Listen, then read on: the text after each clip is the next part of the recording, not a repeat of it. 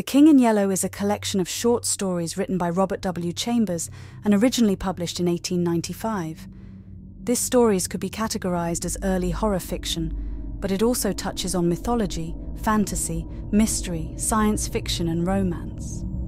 The theme oscillates between the mythical and the macabre, set in mysterious forests, inhospitable villages that do not welcome visitors, sinister wastelands, and even New York City itself. A book called The King in Yellow appears in several stories. Anyone reading this book will fall completely into madness, which leads to spooky events. Other stories deal with curses, sorcerers, and even parallel universes. This work has often been associated with H.P. Lovecraft. It exerted a great influence and served as an inspiration for the Providence writer. Mind you, when The King in Yellow was published, Lovecraft was only 5 years old. In each episode, a narrator will bring to life a story from The King in Yellow. The narrator will use their voice to create a suspenseful and atmospheric experience. The King in Yellow is a podcast that is perfect for fans of classic horror. The podcast is also perfect for those who want to listen to stories that are thought-provoking and unsettling.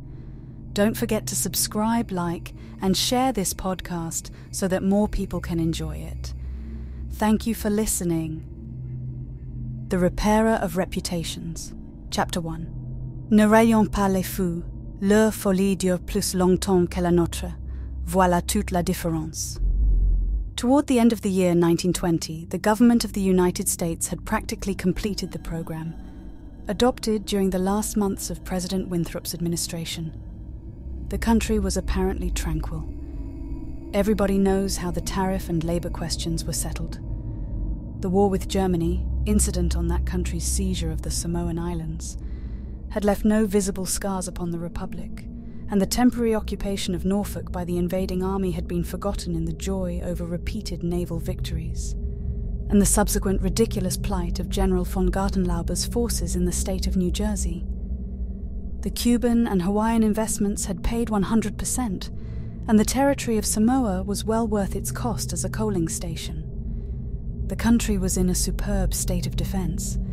Every coast city had been well supplied with land fortifications. The army, under the parental eye of the General Staff, organized according to the Prussian system, had been increased to 300,000 men with a territorial reserve of 1 million, and 6 magnificent squadrons of cruisers and battleships patrolled the 6 stations of the navigable seas, leaving a steam reserve amply fitted to control home waters. The gentleman from the West had at last been constrained to acknowledge that a college for the training of diplomats was as necessary as law schools are for the training of barristers. Consequently, we were no longer represented abroad by incompetent patriots. The nation was prosperous. Chicago, for a moment paralyzed after a second Great Fire, had risen from its ruins, white and imperial and more beautiful than the White City which had been built for its plaything in 1893. Everywhere good architecture was replacing bad, and even in New York, a sud-den craving for decency had swept away a great portion of the existing horrors. Streets had been widened, properly paved and lighted, trees had been planted, squares laid out, elevated structures demolished and underground roads built to replace them. The new government buildings and barracks were fine bits of architecture, and the long system of stone quays which completely surrounded the island had been turned into parks which proved a godsend to the population. The subsidizing of the State Theatre and State Opera brought its own reward. The United States National Academy of Design was much like European institutions of the same kind. Nobody envied the Secretary of Fine Arts, either his cabinet position or his portfolio. The Secretary of Forestry and Game Preservation had a much easier time thanks to the new system of national mounted police. We had profited well by the latest treaties with France and England. The exclusion of foreign-born Jews as a measure of self-preservation, the settlement of the new independent Negro state of Suwannee, the checking of immigration, the new laws concerning naturalization, and the gradual centralization of power in the executive all contributed to national calm and prosperity. When the government solved the Indian problem and squadrons of Indian cavalry scouts in native costume were substituted for the pitiable organizations tacked onto the tail of skeletonized regiments by a former Secretary of War, the nation drew a long sigh of relief. When, after the colossal Congress of Religions, bigotry and intolerance were laid in their graves, and kindness and charity began to draw warring sects together, many thought the millennium had arrived, at least in the new world, which after all is a world by itself.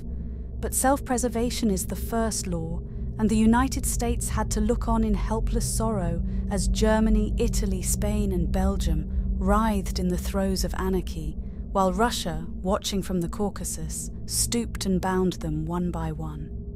In the city of New York, the summer of 1899 was signalized by the dismantling of the elevated railroads.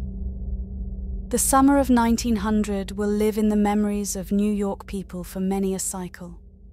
The Dodge statue was removed in that year. In the following winter began that agitation for the repeal of the laws prohibiting suicide, which bore its final fruit in the month of April 1920, when the first government lethal chamber was opened on Washington Square. I had walked down that day from Dr. Archer's house on Madison Avenue, where I had been as a mere formality. Ever since that fall from my horse 4 years before, I had been troubled at times with pains in the back of my head and neck, but now for months they had been absent, and the doctor sent me away that day saying there was nothing more to be cured in me. It was hardly worth his fee to be told that. I knew it myself. Still, I did not grudge him the money. What I minded was the mistake which he made at first. When they picked me up from the pavement where I lay unconscious, and somebody had mercifully sent a bullet through my horse's head, I was carried to Dr. Archer, and he, pronouncing my brain affected, placed me in his private asylum, where I was obliged to endure treatment for insanity.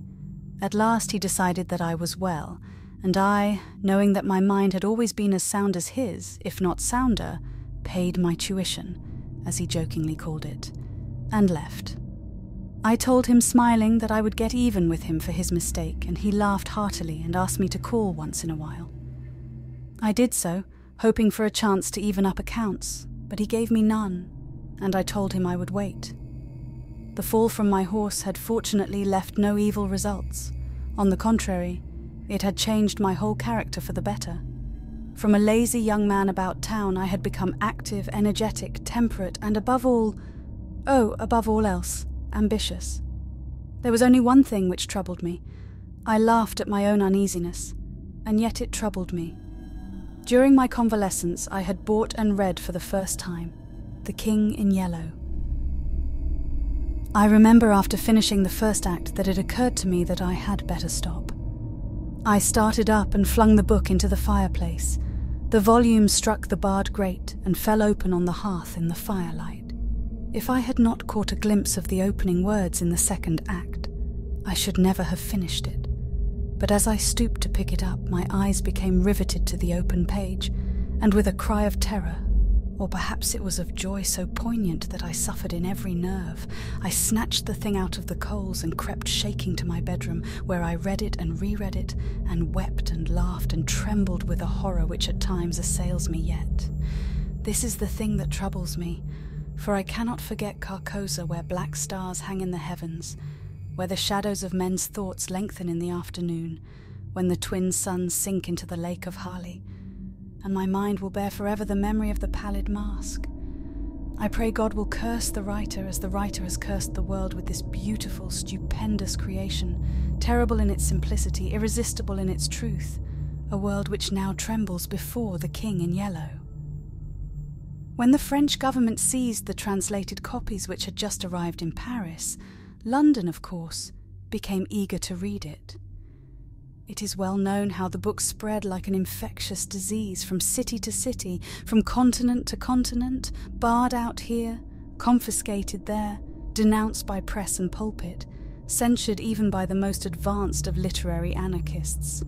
No definite principles had been violated in those wicked pages, no doctrine promulgated, no convictions outraged.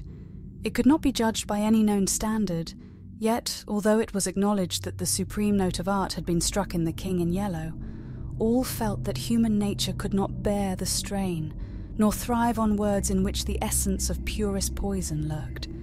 The very banality and innocence of the first act only allowed the blow to fall afterward with more awful effect. It was, I remember, the 13th day of April, 1920, that the first government lethal chamber was established on the south side of Washington Square, between Worcester Street and South Fifth Avenue. The block, which had formerly consisted of a lot of shabby old buildings, used as cafes and restaurants for foreigners, had been acquired by the government in the winter of 1898. The French and Italian cafes and restaurants were torn down. The whole block was enclosed by a gilded iron railing and converted into a lovely garden with lawns, flowers, and fountains. In the centre of the garden stood a small white building, severely classical in architecture and surrounded by thickets of flowers. 6 Ionic columns supported the roof, and the single door was of bronze. A splendid marble group of the Fates stood before the door, the work of a young American sculptor, Boris Ivan, who had died in Paris when only 23 years old. The inauguration ceremonies were in progress as I crossed University Place and entered the square. I threaded my way through the silent throng of spectators, but was stopped at 4th Street by a cordon of police. A regiment of United States Lancers were drawn up in a hollow square round the lethal chamber. On a raised tribune facing Washington Park stood the Governor of New York, and behind him were grouped the Mayor of New York and Brooklyn, the Inspector General of Police, the Commandant of the State Troops, Colonel Livingston, military aide to the President of the United States, General Blount commanding at Governor's Island, Major General Hamilton commanding the garrison of New York and Brooklyn, Admiral Buffby of the fleet in the North River, Surgeon General Lansford, the staff of the National Free Hospital, Senators Wise and Franklin of New York, and the Commissioner of Public Works. The tribune was surrounded by a squadron of hussars of the National Guard. The governor was finishing his reply to the short speech of the Surgeon General. I heard him say, "The laws prohibiting suicide and providing punishment for any attempt at self-destruction have been repealed. The government has seen fit to acknowledge the right of man to end an existence which may have become intolerable to him through physical suffering or mental despair. It is believed that the community will be benefited by the removal of such people from their midst." Since the passage of this law, the number of suicides in the United States has not increased. Now the government has determined to establish a lethal chamber in every city, town, and village in the country. It remains to be seen whether or not that class of human creatures from whose desponding ranks new victims of self-destruction fall daily will accept the relief thus provided. He paused and turned to the white lethal chamber. The silence in the street was absolute. There a painless death awaits him who can no longer bear the sorrows of this life. If death is welcome, let him seek it there. Then quickly turning to the military aide of the president's household, he said, "I declare the lethal chamber open." And again, facing the vast crowd, he cried in a clear voice, "Citizens of New York and of the United States of America, through me the government declares the lethal chamber to be open." The solemn hush was broken by a sharp cry of command. The squadron of hussars filed after the governor's carriage. The lancers wheeled and formed along Fifth Avenue to wait for the commandant of the garrison, and the mounted police followed them. I left the crowd to gape and stare at the white marble death chamber, and crossing South Fifth Avenue, walked along the western side of that thoroughfare to Bleecker Street.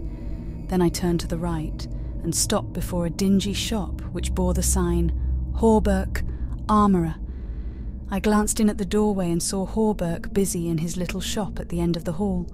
He looked up and, catching sight of me, cried in his deep, hearty voice, "Come in, Mr. Castaigne."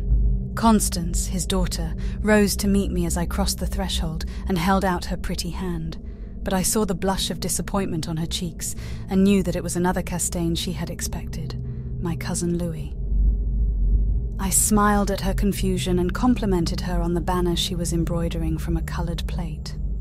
Old Hawberk sat riveting the worn greaves of some ancient suit of armour, and the ting-ting-ting of his little hammer sounded pleasantly in the quaint shop.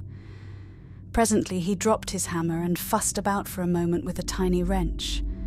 The soft clash of the mail sent a thrill of pleasure through me. I loved to hear the music of steel brushing against steel, the mellow shock of the mallet on thigh pieces and the jingle of chain armour. That was the only reason I went to see Hawberk. He had never interested me personally, nor did Constance, except for the fact of her being in love with Louis. This did occupy my attention, and sometimes even kept me awake at night, but I knew in my heart that all would come right, and that I should arrange their future as I expected to arrange that of my kind doctor, John Archer. However, I should never have troubled myself about visiting them just then, had it not been, as I say, that the music of the tinkling hammer had for me this strong fascination. I would sit for hours, listening and listening, and when a stray sunbeam struck the inlaid steel, the sensation it gave me was almost too keen to endure. My eyes would become fixed, dilating with a pleasure that stretched every nerve almost to breaking, until some movement of the old armourer cut off the ray of sunlight. Then, still thrilling secretly, I leaned back and listened again to the sound of the polishing rag, swish, swish, rubbing rust from the rivets. Constance worked with the embroidery over her knees, now and then pausing to examine more closely the pattern in the coloured plate from the Metropolitan Museum. "Who is this for?" I asked. Hawberk explained that in addition to the treasures of armour in the Metropolitan Museum of which he had been appointed armourer, he also had charge of several collections belonging to rich amateurs. This was the missing greave of a famous suit, which a client of his had traced to a little shop in Paris on the Quai d'Orsay. He, Hawberk, had negotiated for and secured the greave, and now the suit was complete. He laid down his hammer and read me the history of the suit, traced since 1450 from owner to owner, until it was acquired by Thomas Stainbridge. When his superb collection was sold, this client of Hawberk's bought the suit, and since then the search for the missing greave had been pushed until it was, almost by accident, located in Paris. "Did you continue the search so persistently without any certainty of the greave being still in existence?" I demanded. "Of course," he replied coolly. Then for the first time I took a personal interest in Hawberk. "It was worth something to you?" I ventured. "No," he replied, laughing. "My pleasure in finding it was my reward." "Have you no ambition to be rich?" I asked, smiling. "My one ambition is to be the best armourer in the world," he answered gravely. Constance asked me if I had seen the ceremonies at the Lethal Chamber. She herself had noticed cavalry passing up Broadway that morning, and had wished to see the inauguration, but her father wanted the banner finished, and she had stayed at his request.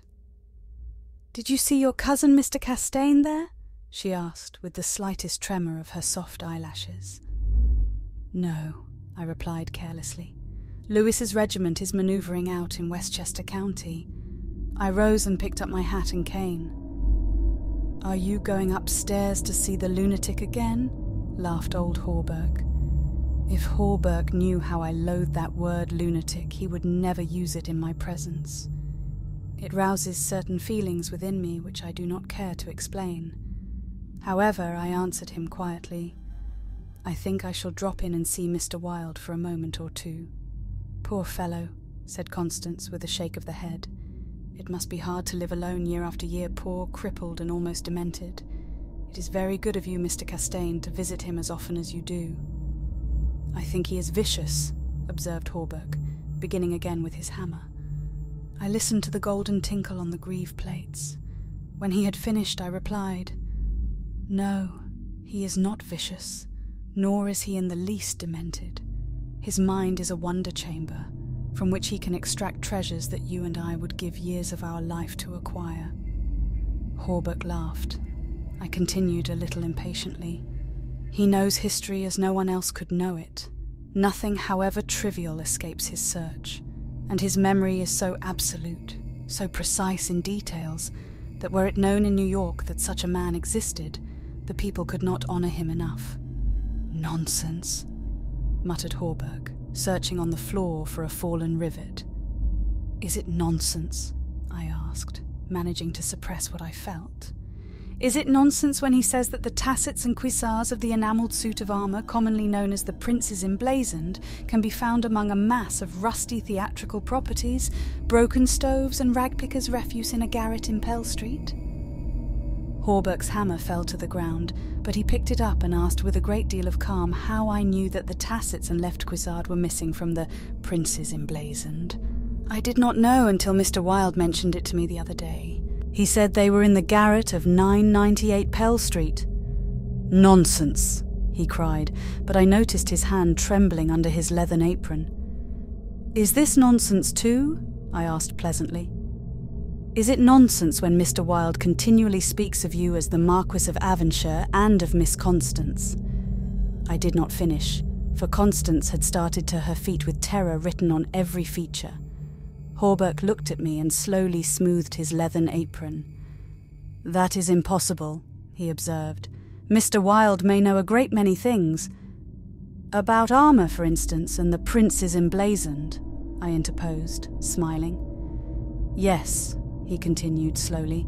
"About armour also, maybe, but he is wrong in regard to the Marquis of Avonshire, who, as you know, killed his wife's traducer years ago, and went to Australia where he did not long survive his wife." "Mr. Wilde is wrong," murmured Constance. Her lips were blanched, but her voice was sweet and calm. "Let us agree, if you please, that in this one circumstance Mr. Wilde is wrong," I said. Chapter 2. I climbed the 3 dilapidated flights of stairs, which I had so often climbed before, and knocked at a small door at the end of the corridor. Mr. Wilde opened the door, and I walked in. When he had double-locked the door and pushed a heavy chest against it, he came and sat down beside me, peering up into my face with his little light-coloured eyes. 6 new scratches covered his nose and cheeks, and the silver wires which supported his artificial ears had become displaced. I thought I had never seen him so hideously fascinating. He had no ears. The artificial ones, which now stood out at an angle from the fine wire, were his one weakness. They were made of wax and painted a shell pink, but the rest of his face was yellow. He might better have revelled in the luxury of some artificial fingers for his left hand, which was absolutely fingerless, but it seemed to cause him no inconvenience, and he was satisfied with his wax ears. He was very small, scarcely higher than a child of 10, but his arms were magnificently developed and his thighs as thick as any athlete's. Still, the most remarkable thing about Mr. Wilde was that a man of his marvellous intelligence and knowledge should have such a head.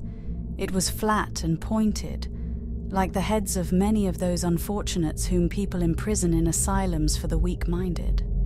Many called him insane, but I knew him to be as sane as I was. I do not deny that he was eccentric. The mania he had for keeping that cat and teasing her until she flew at his face like a demon was certainly eccentric. I never could understand why he kept the creature, nor what pleasure he found in shutting himself up in his room with this surly, vicious beast. I remember once glancing up from the manuscript I was studying by the light of some tallow dips and seeing Mr. Wilde squatting motionless on his high chair, his eyes fairly blazing with excitement, while the cat, which had risen from her place before the stove, came creeping across the floor right at him. Before I could move, she flattened her belly to the ground, crouched, trembled, and sprang into his face. Howling and foaming, they rolled over and over on the floor, scratching and clawing, until the cat screamed and fled under the cabinet, and Mr. Wilde turned over on his back, his limbs contracting and curling up like the legs of a dying spider. He was eccentric. Mr. Wilde had climbed into his high chair and, after studying my face, picked up a dog's-eared ledger and opened it. "Henry B. Matthews," he read, "bookkeeper with Wysott and Company, dealers in church ornaments, called April 3rd, reputation damaged on the racetrack, known as a welcher, reputation to be repaired by August 1st, Retainer $5. He turned the page and ran his fingerless knuckles down the closely written columns. P. Green Dusenberry, Minister of the Gospel, Fair Beach, New Jersey. Reputation damaged in the Bowery. To be repaired as soon as possible. Retainer $100. He coughed and added, called April 6th. Then you are not in need of money, Mr. Wilde, I inquired. Listen, he coughed again. Mrs. C. Hamilton Chester of Chester Park, New York City, called April 7th. Reputation damaged at Dieppe, France. To be repaired by October 1st retainer, $500. Note, C. Hamilton Chester, Captain USS Avalanche, ordered home from South Sea Squadron October 1st. Well, I said, the profession of a repairer of reputations is lucrative. His colourless eyes sought mine. I only wanted to demonstrate that I was correct. You said it was impossible to succeed as a repairer of reputations, that even if I did succeed in certain cases it would cost me more than I would gain by it. Today I have 500 men in my employ, who are poorly paid, but who pursue the work with an enthusiasm which possibly may be born of fear. These men enter every shade and grade of society. Some even are pillars of the most exclusive social temples. Others are the prop and pride of the financial world. Still others hold undisputed sway among the fancy and the talent. I choose them at my leisure from those who reply to my advertisements. It is easy enough, they are all cowards. I could treble the number in 20 days if I wished. So you see, those who have in their keeping the reputations of their fellow citizens, I have in my pay. They may turn on you, I suggested. He rubbed his thumb over his cropped ears and adjusted the wax substitutes. I think not, he murmured thoughtfully. I seldom have to apply the whip, and then only once. Besides, they like their wages. How do you apply the whip? I demanded. His face for a moment was awful to look upon. His eyes dwindled to a pair of green sparks.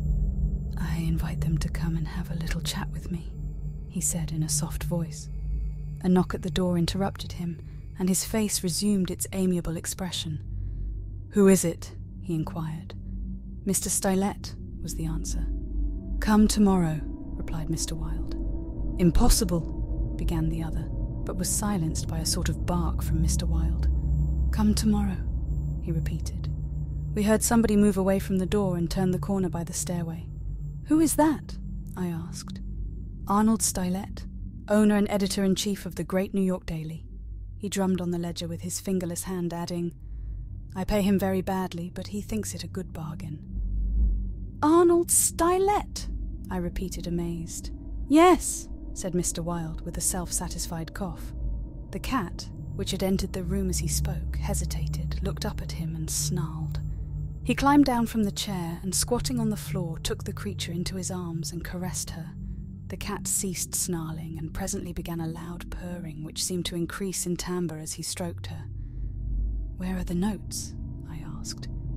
He pointed to the table, and for the 100th time I picked up the bundle of manuscript entitled The Imperial Dynasty of America. One by one I studied the well-worn pages, worn only by my own handling, and although I knew all by heart from the beginning, when from Carcosa, the Hyades, Hastur and Aldebaran, to Castaigne Louis de Calvados, born December 19th, 1877, I read it with an eager, rapt attention, pausing to repeat parts of it aloud, and dwelling especially on Hildred de Calvados, only son of Hildred Castaigne and Editha Landes Castaigne, first in succession, etc., etc. When I finished, Mr. Wilde nodded and coughed.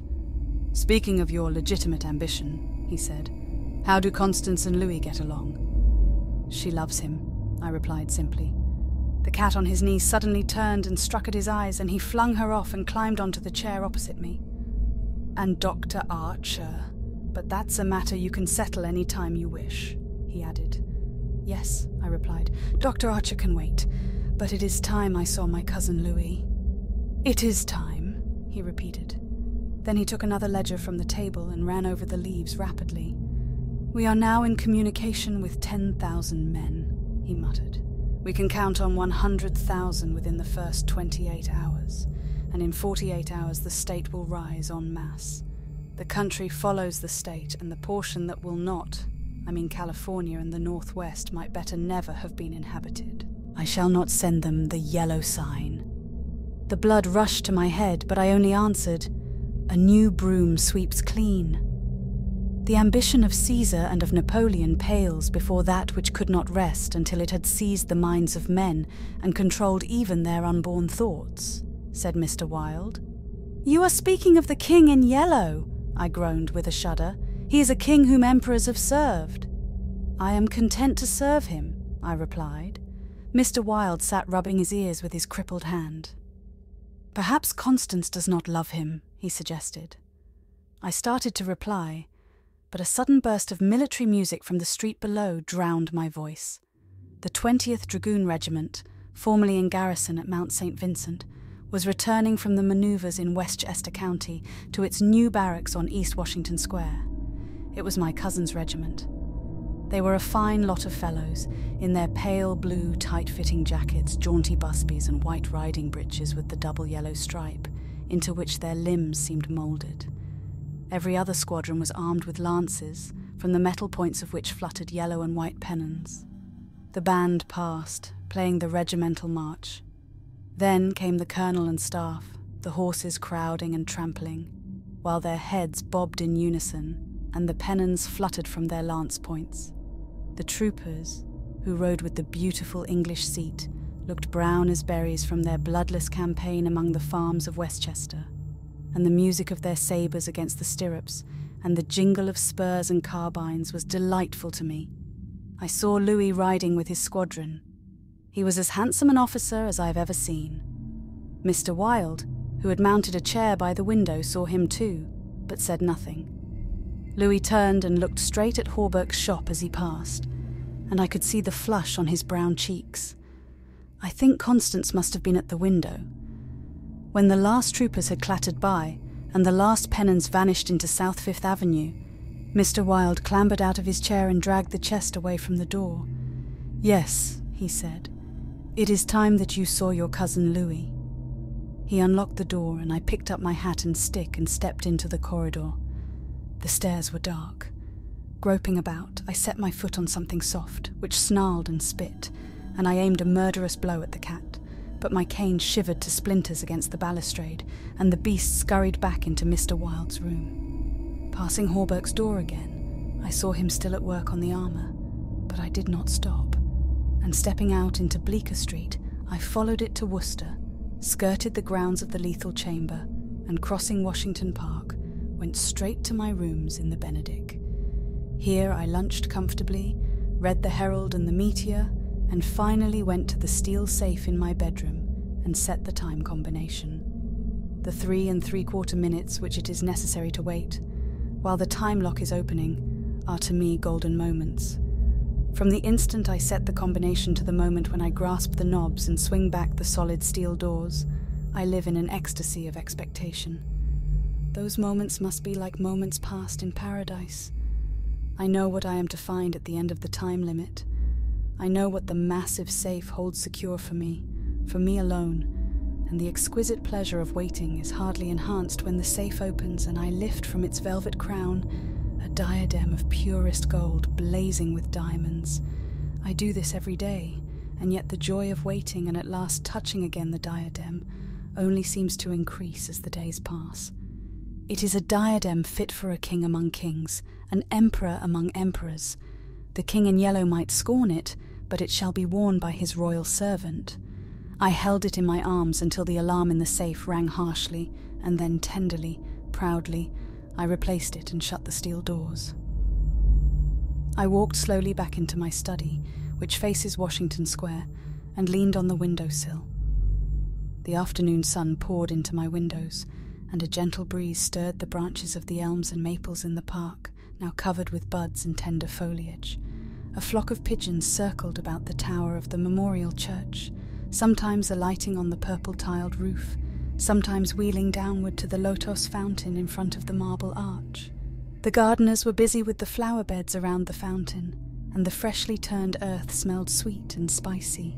A lawnmower, drawn by a fat white horse, clinked across the green sward, and watering carts poured showers of spray over the asphalt drives.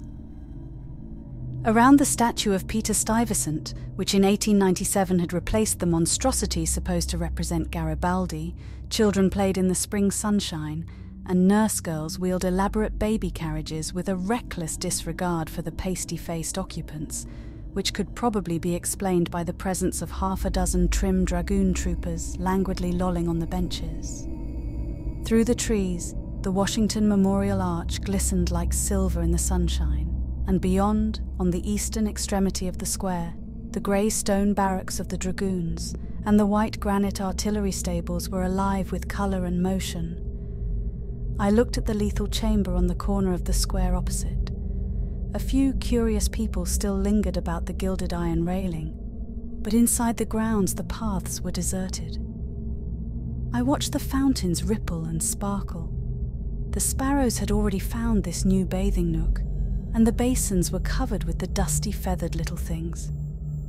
2 or 3 white peacocks picked their way across the lawns, and a drab-coloured pigeon sat so motionless on the arm of one of the fates that it seemed to be a part of the sculptured stone. As I was turning carelessly away, a slight commotion in the group of curious loiterers around the gates attracted my attention. A young man had entered, and was advancing with nervous strides along the gravel path which leads to the bronze doors of the lethal chamber.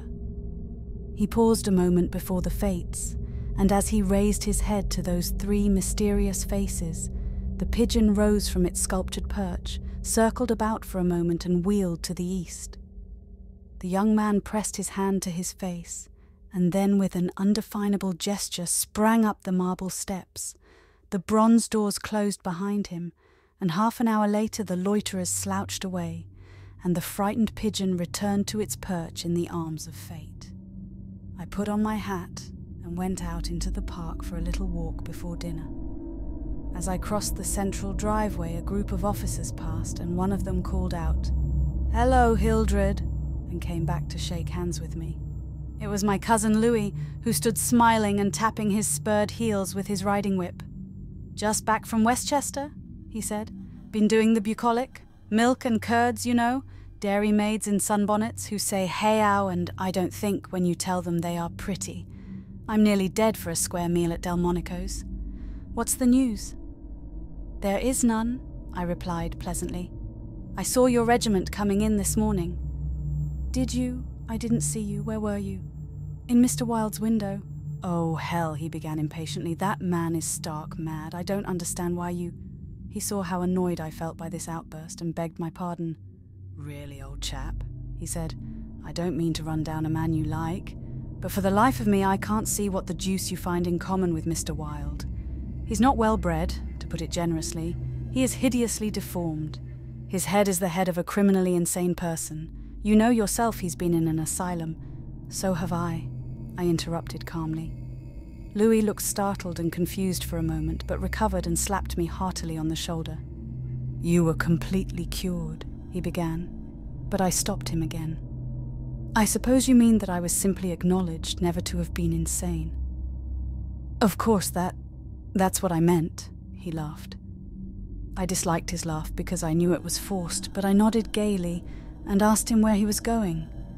Louis looked after his brother officers who had now almost reached Broadway. We had intended to sample a Brunswick cocktail, but to tell you the truth, I was anxious for an excuse to go and see Hawberk instead. "Come along, I'll make you my excuse."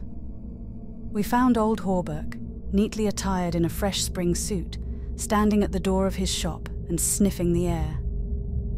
"I had just decided to take Constance for a little stroll before dinner," he replied to the impetuous volley of questions from Louis. "We thought of walking on the park terrace along the North River." At that moment, Constance appeared and grew pale and rosy by turns as Louis bent over her small gloved fingers. I tried to excuse myself, alleging an engagement uptown, but Louis and Constance would not listen, and I saw I was expected to remain and engage old Hawberk's attention. After all, it would be just as well if I kept my eye on Louis, I thought. And when they hailed a Spring Street horse car, I got in after them and took my seat beside the armourer. The beautiful line of parks and granite terraces overlooking the wharves along the North River, which were built in 1910 and finished in the autumn of 1917, had become one of the most popular promenades in the metropolis. They extended from the Battery to 190th Street, overlooking the noble river and affording a fine view of the Jersey Shore and the Highlands opposite. Cafes and restaurants were scattered here and there among the trees, and twice a week, military bands from the garrison played in the kiosks on the parapets. We sat down in the sunshine on the bench at the foot of the equestrian statue of General Sheridan. Constance tipped her sunshade to shield her eyes, and she and Louis began a murmuring conversation which was impossible to catch. Old Hawberk, leaning on his ivory-headed cane, lighted an excellent cigar, the mate to which I politely refused, and smiled at vacancy. The sun hung low above the Staten Island woods, and the bay was dyed with golden hues reflected from the sun-warmed sails of the shipping in the harbour. Brigs, schooners, yachts, clumsy ferry boats, their decks swarming with people, railroad transports carrying lines of brown, blue and white freight cars, stately sound steamers, déclassé tramp steamers, coasters, dredgers, scows, and everywhere pervading the entire bay, impudent little tugs puffing and whistling officiously. These were the craft which churned the sunlight waters as far as the eye could reach. In calm contrast to the hurry of sailing vessel and steamer, a silent fleet of white warships lay motionless in midstream. Constance's merry laugh aroused me from my reverie. "What are you staring at?" she inquired. "Nothing. The fleet," I smiled. Then Louis told us what the vessels were, pointing out each by its relative position to the old red fort on Governor's Island. "That little cigar-shaped thing is a torpedo boat," he explained. "There are 4 more lying close together. They are the Tarpon, the Falcon, the Sea Fox, and the Octopus. The gunboats just above are the Princeton, the Champlain, the Stillwater, and the Erie. Next to them lie the cruisers Farragut and Los Angeles, and above them the battleships California and Dakota and the Washington, which is the flagship.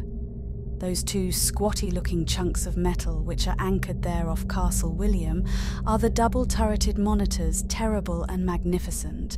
Behind them lies the ram, Osceola." Constance looked at him with deep approval in her beautiful eyes.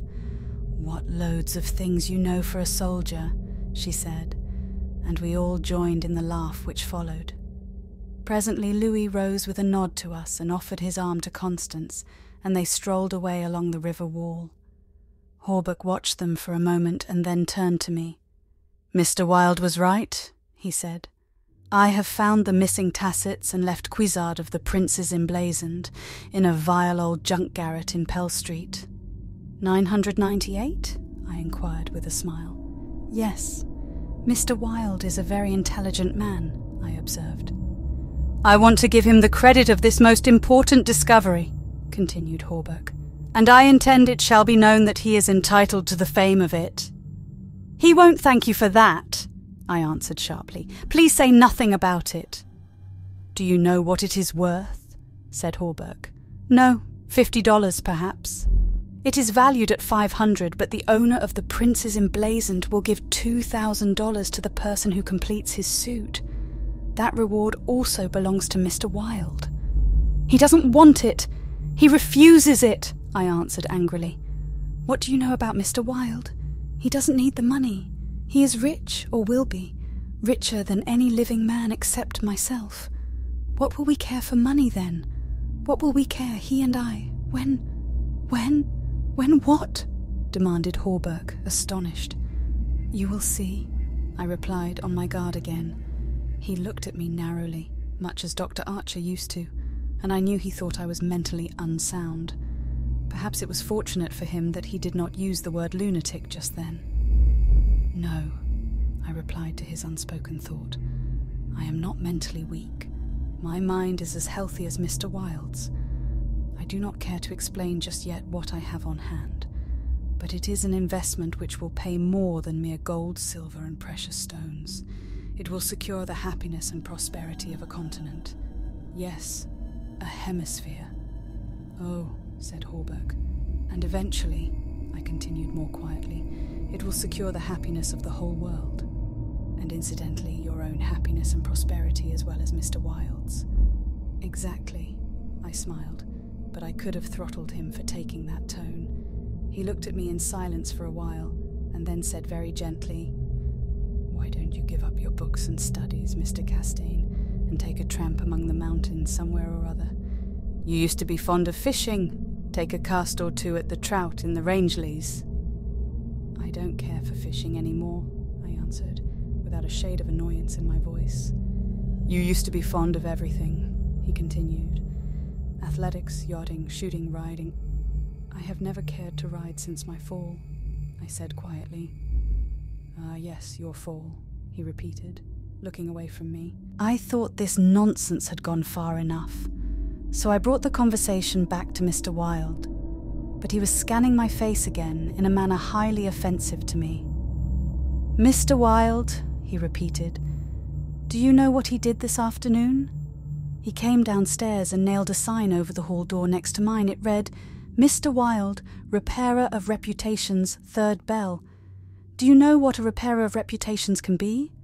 "I do," I replied, suppressing the rage within. "Oh," he said again. Louis and Constance came strolling by and stopped to ask if we would join them. Hawberk looked at his watch.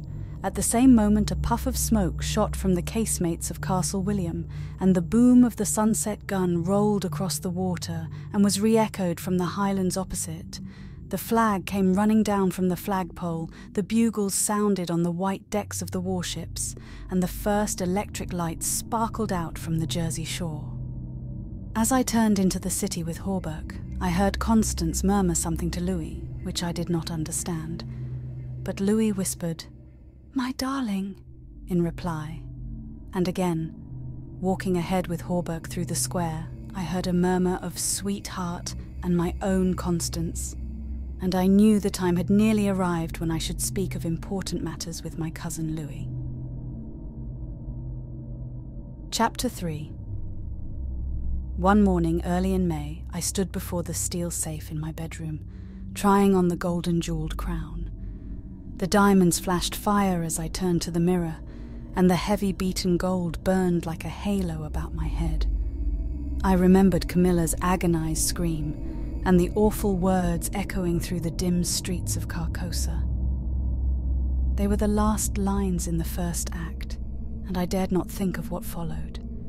Dared not, even in the spring sunshine, there in my own room surrounded with familiar objects, reassured by the bustle from the street and the voices of the servants in the hallway outside.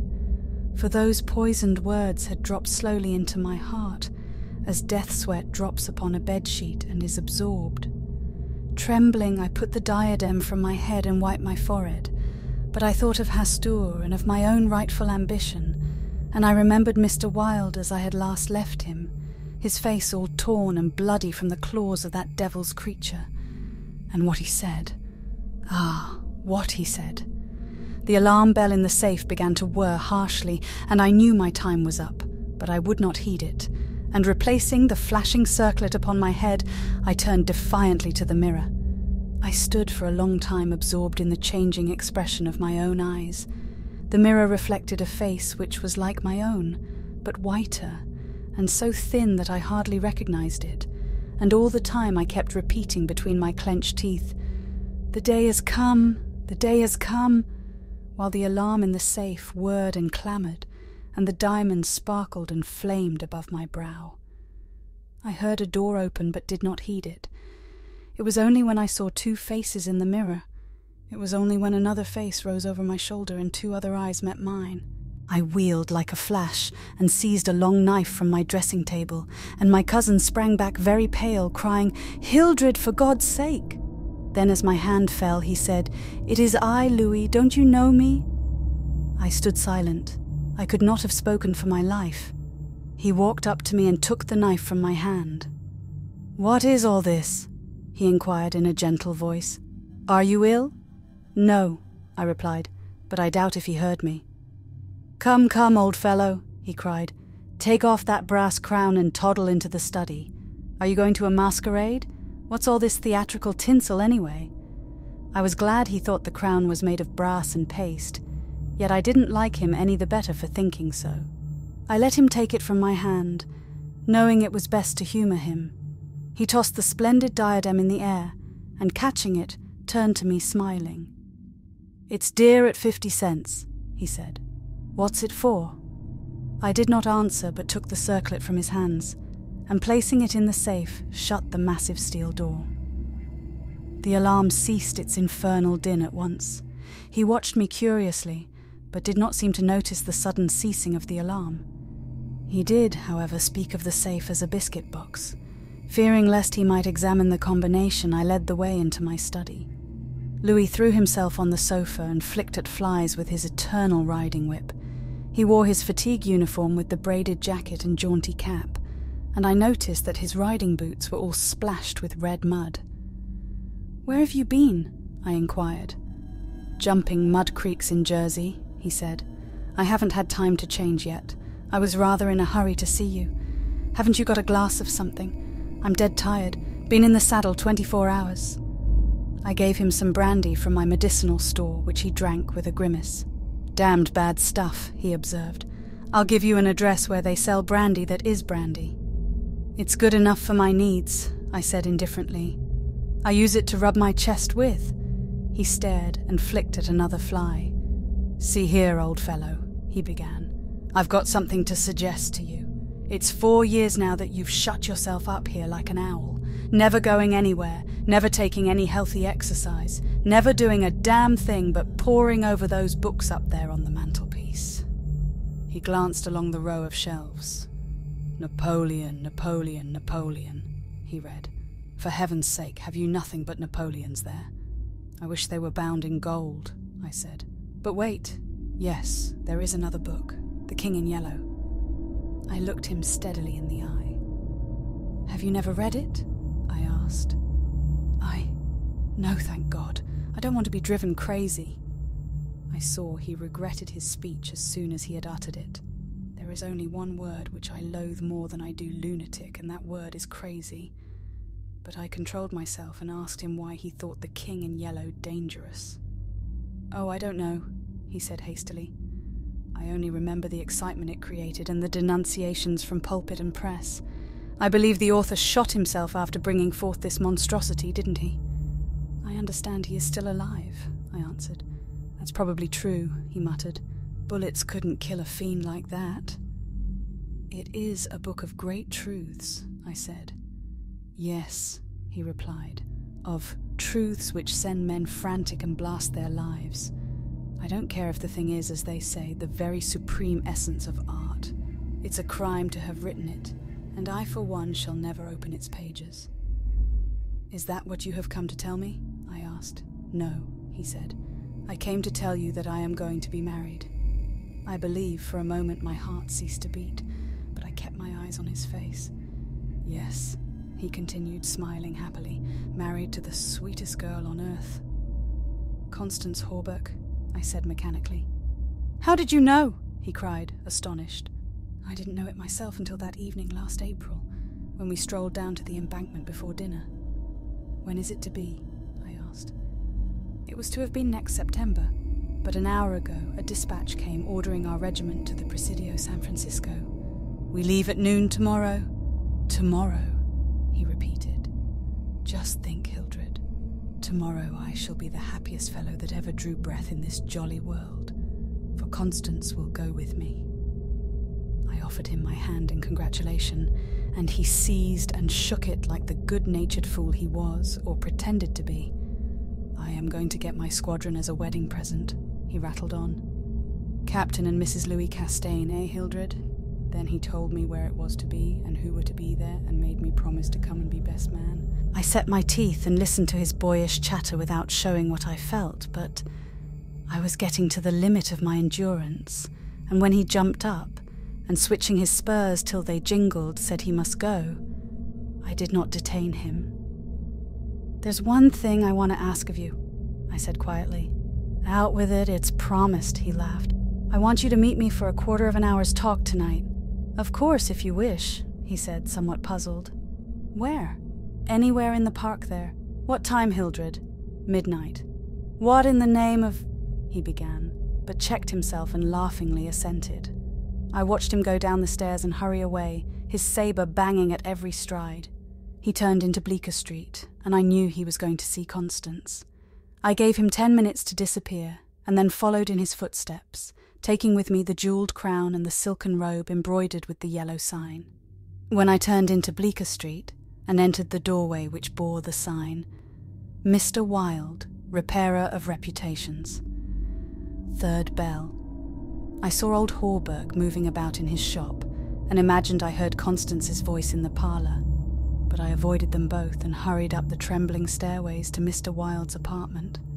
I knocked and entered without ceremony. Mr. Wilde lay groaning on the floor, his face covered with blood, his clothes torn to shreds.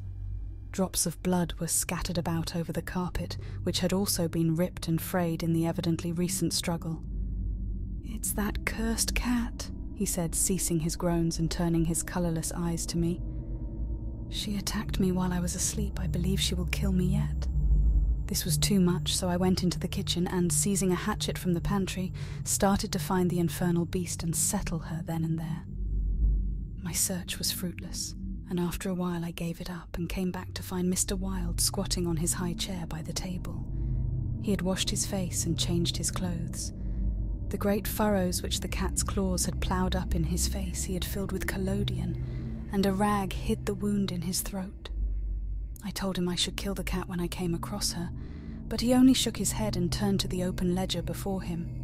He read name after name of the people who had come to him in regard to their reputation, and the sums he had amassed were startling. "I put on the screws now and then," he explained. "One day or other some of these people will assassinate you," I insisted. "Do you think so?" he said, rubbing his mutilated ears. It was useless to argue with him, so I took down the manuscript entitled Imperial Dynasty of America. For the last time I should ever take it down in Mr. Wilde's study. I read it through, thrilling and trembling with pleasure. When I had finished, Mr. Wilde took the manuscript and, turning to the dark passage which leads from his study to his bedchamber, called out in a loud voice, "Vance!" Then for the first time I noticed a man crouching there in the shadow. How I had overlooked him during my search for the cat I cannot imagine. "Vance, come in!" cried Mr. Wilde. The figure rose and crept towards us, and I shall never forget the face that he raised to mine as the light from the window illuminated it. "Vance, this is Mr. Castaigne," said Mr. Wilde. Before he had finished speaking, the man threw himself on the ground before the table, crying and grasping, "Oh God, oh my God, help me, forgive me. Oh, Mr. Castaigne, keep that man away. You cannot mean it. You are different, save me. I am broken down. I was in a madhouse, and now, when all was coming right, when I'd forgotten the king in yellow and... But I shall go mad again. I shall go mad." His voice died into a choking rattle, for Mr. Wilde had leapt on him, and his right hand encircled the man's throat. When Vance fell in a heap on the floor, Mr. Wilde clambered nimbly into his chair again, and rubbing his mangled ears with the stump of his hand, turned to me and asked me for the ledger. I reached it down from the shelf, and he opened it. After a moment's searching among the beautifully written pages, he coughed complacently and pointed to the name Vance. "Vance," he read aloud. "Osgood Oswald Vance." At the sound of his name, the man on the floor raised his head and turned a convulsed face to Mr. Wilde. His eyes were injected with blood, his lips tumefied. "Called April 28th, continued Mr. Wilde. "Occupation, cashier in the Seaforth Nut-Tynal Bank. Has served a term of forgery at Sing Sing, from whence he was transferred to the Asylum for the Criminal Insane. Pardoned by the Governor of New York and discharged from the asylum, January 19th, 1918. Reputation damaged at Sheepshead Bay. Rumours that he lives beyond his income. Reputation to be repaired at once. Retainer $1,500. Note: has embezzled sums amounting to $30,000 since March 20th, 1919. Excellent family and secured present position through uncle's influence. Father, president of Seaforth Bank. I looked at the man on the floor. "Get up, Vance," said Mr. Wilde in a gentle voice. Vance rose as if hypnotized. "He will do as we suggest now," observed Mr. Wilde, and opening the manuscript, he read the entire history of the imperial dynasty of America. Then, in a kind and soothing murmur, he ran over the important points with Vance, who stood like one stunned. His eyes were so blank and vacant that I imagined he had become half-witted, and remarked it to Mr. Wilde, who replied that it was of no consequence anyway. Very patiently we pointed out to Vance what his share in the affair would be, and he seemed to understand after a while. Mr. Wilde explained the manuscript using several volumes on heraldry to substantiate the result of his researches. He mentioned the establishment of the dynasty in Carcosa, the lakes which connected Hastur, Aldebaran, and the mystery of the Hyades. He spoke of Casilda and Camilla, and sounded the cloudy depths of Demi and the lake of Hali. "The scalloped tatters of the king in yellow must hide Yatil forever," he muttered, but I do not believe Vance heard him. Then by degrees he led Vance along the ramifications of the imperial family, to Uot and Thale, from Notalba and Phantom of Truth to Aldones, and then tossing aside his manuscript and notes, he began the wonderful story of the last king. Fascinated and thrilled, I watched him. He threw up his head, his long arms were stretched out in a magnificent gesture of pride and power, and his eyes blazed deep in their sockets like two emeralds. Vance listened stupefied. As for me, when at last Mr. Wilde had finished, and pointing to me cried, "The cousin of the king!" My head swam with excitement. Controlling myself with a superhuman effort, I explained to Vance why I alone was worthy of the crown, and why my cousin must be exiled or die. I made him understand that my cousin must never marry, even after renouncing all his claims, and how that least of all he should marry the daughter of the Marquis of Avonshire, and bring England into the question. I showed him a list of thousands of names which Mr. Wilde had drawn up. Every man whose name was there had received the yellow sign which no living human being dared disregard. The city, the state, the whole land were ready to rise and tremble before the pallid mask. The time had come the people should know the son of Hastur, and the whole world bowed to the black stars which hang in the sky over Carcosa. Vance leaned on the table, his head buried in his hands. Mr. Wilde drew a rough sketch on the margin of yesterday's herald with a bit of lead pencil. It was a plan of Hawberk's rooms. Then he wrote out the order and affixed the seal, and shaking like a palsied man, I signed my first writ of execution with my name, Hildred Rex. Mr. Wilde clambered to the floor and, unlocking the cabinet, took a long square box from the first shelf. This he brought to the table and opened. A new knife lay in the tissue paper inside, and I picked it up and handed it to Vance, along with the order and the plan of Hawberk's apartment. Then Mr. Wilde told Vance he could go, and he went, shambling like an outcast of the slums. I sat for a while watching the daylight fade behind the square tower of the Judson Memorial Church, and finally, gathering up the manuscript and notes, took my hat and started for the door. Mr. Wilde watched me in silence. When I had stepped into the hall, I looked back. Mr. Wilde's small eyes were still fixed on me. Behind him, the shadows gathered in the fading light. Then I closed the door behind me and went out into the darkening streets. I had eaten nothing since breakfast, but I was not hungry. A wretched, half-starved creature who stood looking across the street at the lethal chamber noticed me and came up to tell me a tale of misery. I gave him money, I don't know why, and he went away without thanking me. An hour later, another outcast approached and whined his story. I had a blank bit of paper in my pocket, on which was traced the yellow sign, and I handed it to him. He looked at it stupidly for a moment, and then, with an uncertain glance at me, folded it with what seemed to me exaggerated care and placed it in his bosom. The electric lights were sparkling among the trees, and the new moon shone in the sky above the lethal chamber. It was tiresome waiting in the square. I wandered from the marble arch to the artillery stables and back again to the lotos fountain. The flowers and grass exhaled a fragrance which troubled me. The jet of the fountain played in the moonlight, and the musical splash of falling drops reminded me of the tinkle of chained mail in Hawberk's shop. But it was not so fascinating, and the dull sparkle of the moonlight on the water brought no such sensations of exquisite pleasure as when the sunshine played over the polished steel of a corselet on Hawberk's knee.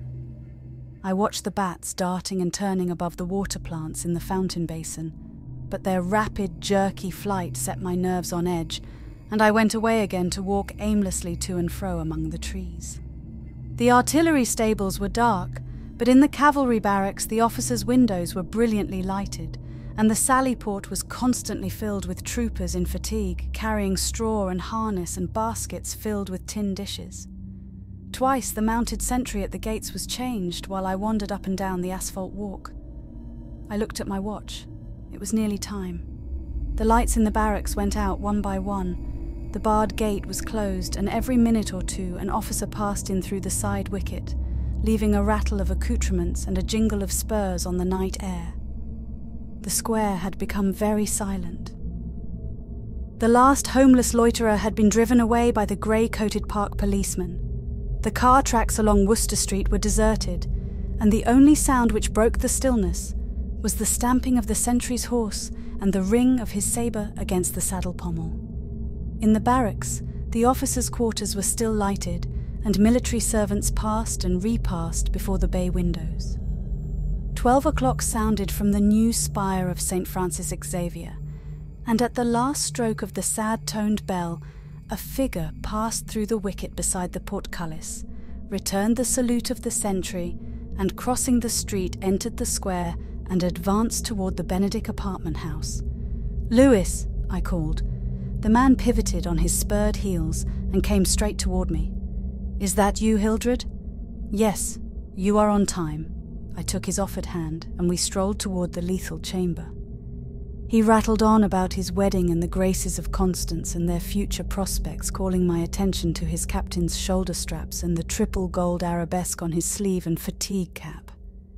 I believe I listened as much to the music of his spurs and sabre as I did to his boyish babble, and at last we stood under the elms on the 4th Street corner of the square opposite the lethal chamber. Then he laughed and asked me what I wanted with him. I motioned him to a seat on a bench under the electric light and sat down beside him.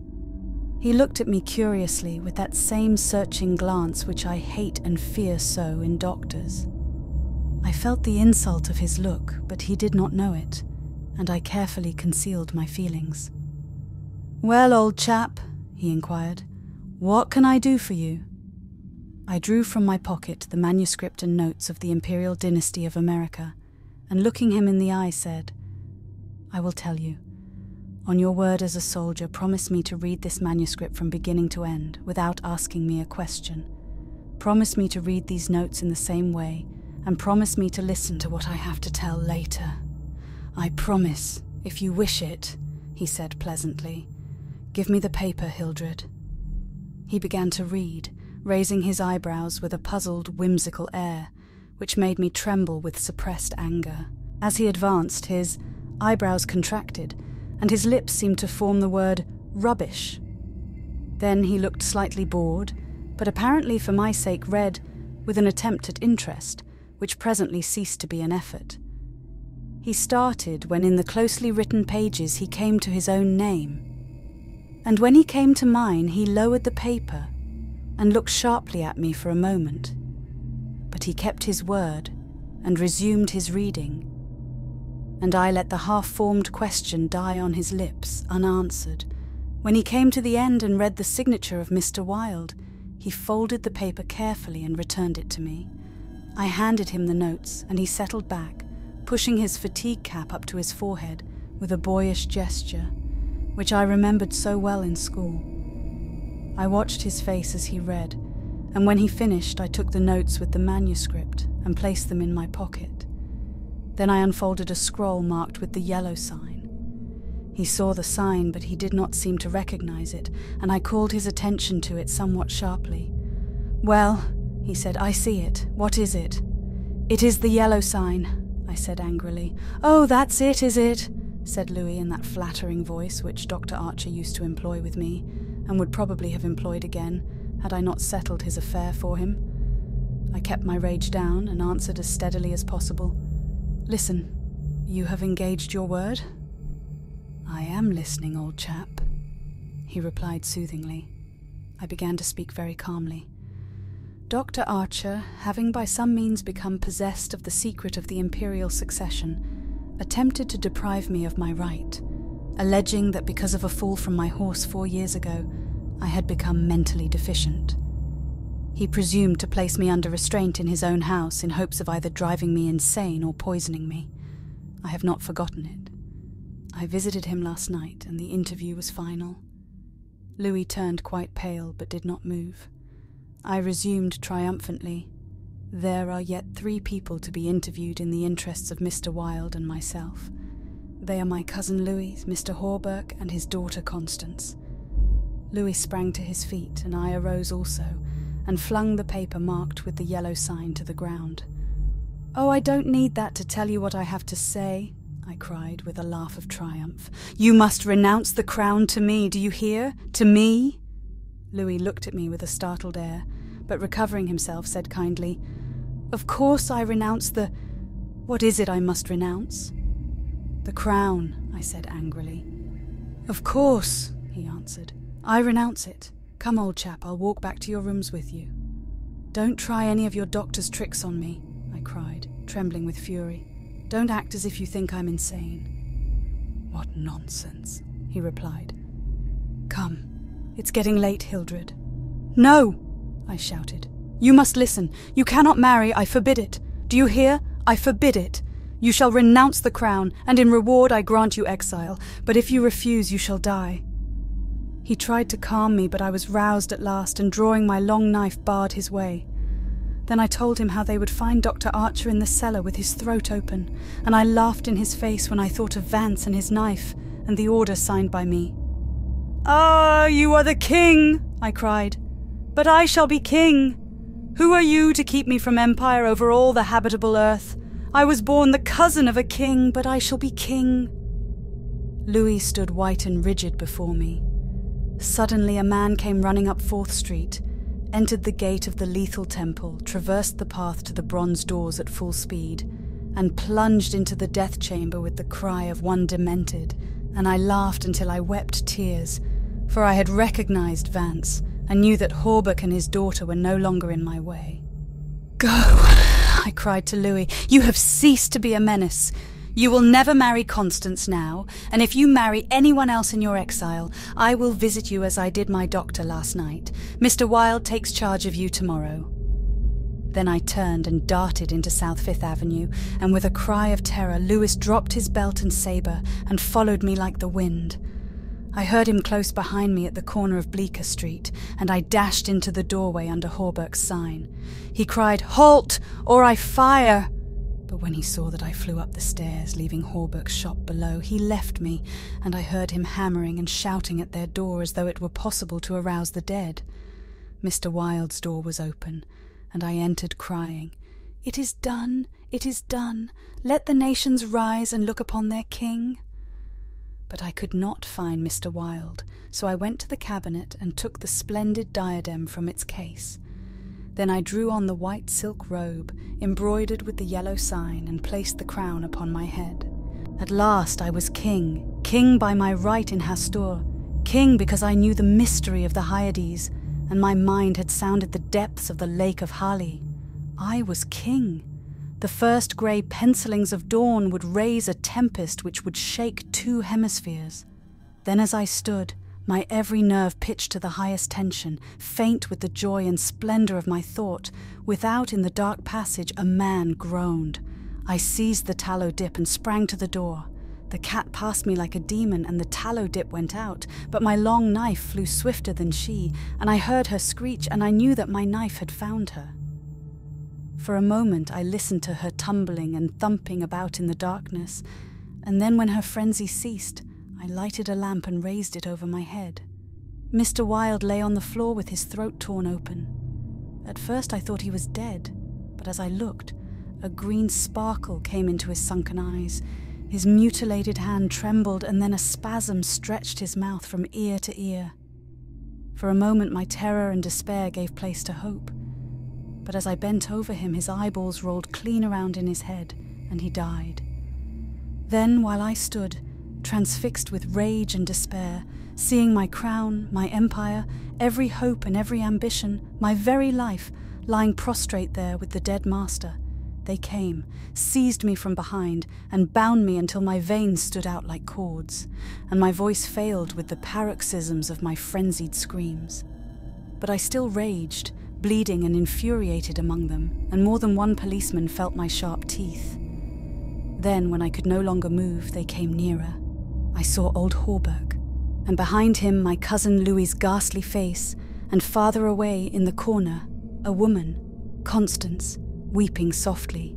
"Ah, I see it now," I shrieked. "You have seized the throne and the empire.